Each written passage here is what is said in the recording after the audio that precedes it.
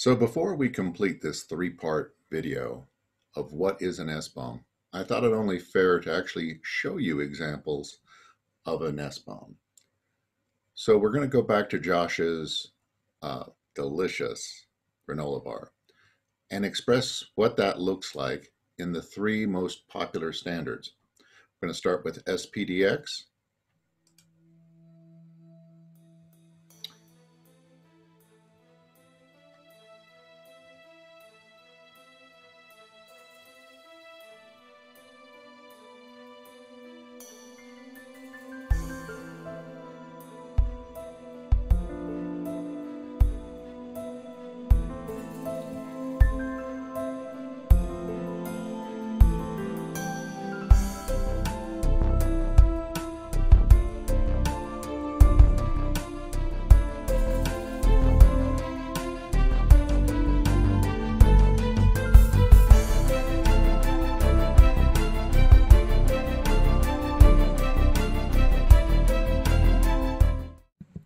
The next one will contain the same information as all three of these formats, but this will be in SWID.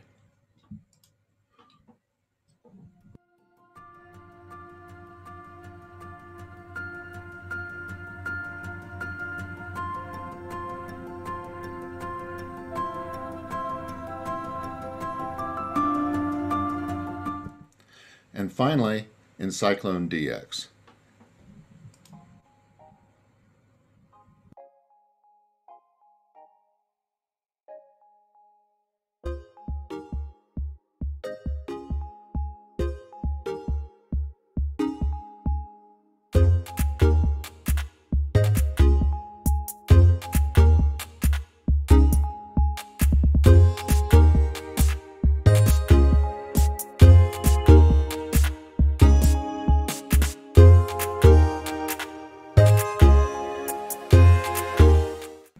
I hope you enjoyed these videos.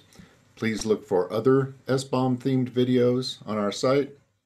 And for any more information, please visit www.ntia.gov/SBOM. Thank you very much.